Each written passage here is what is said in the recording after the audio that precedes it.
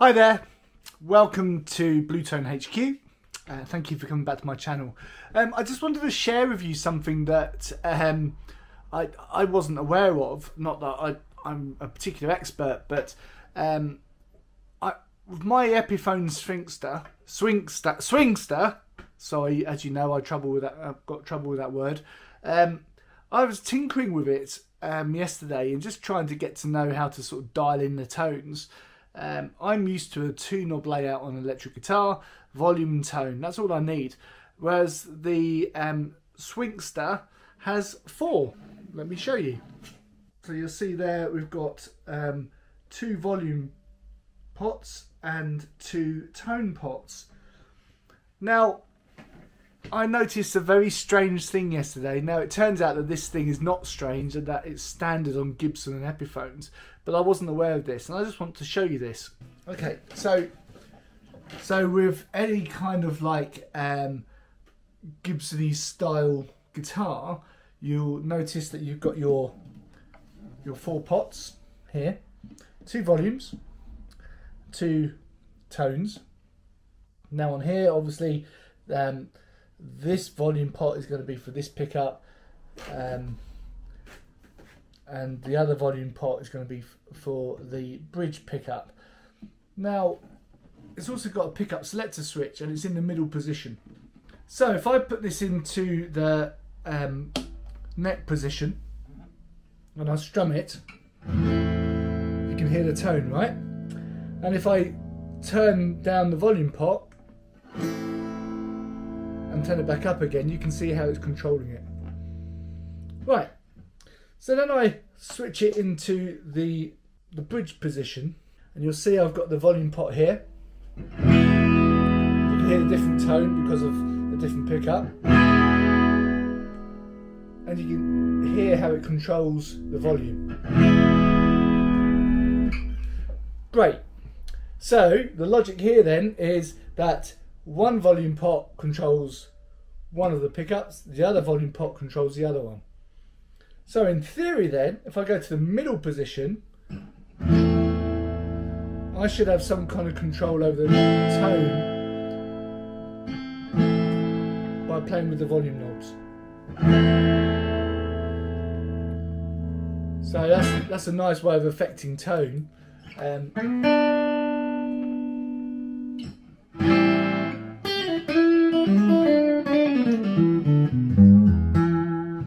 Right, now watch this.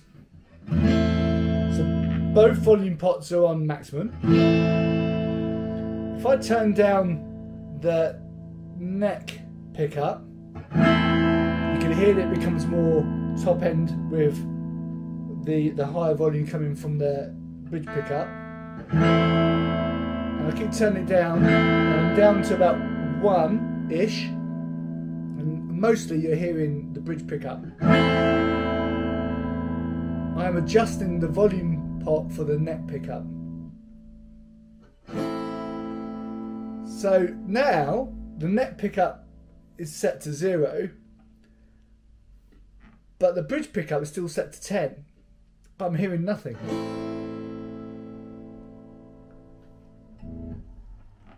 If I turn it back up, the signal comes back. Now let's do it the other way. Let's take the bridge volume pot and turn that down slightly. So I'm hearing the change in tone. Oh, it's cut out the signal. So both pickups are selected, but both volume pots have some kind of influence on the other pickup.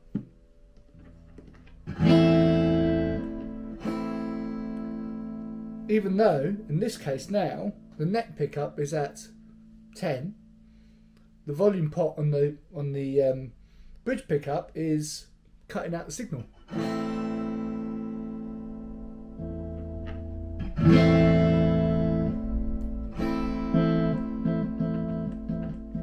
So I've got myself a little kill switch.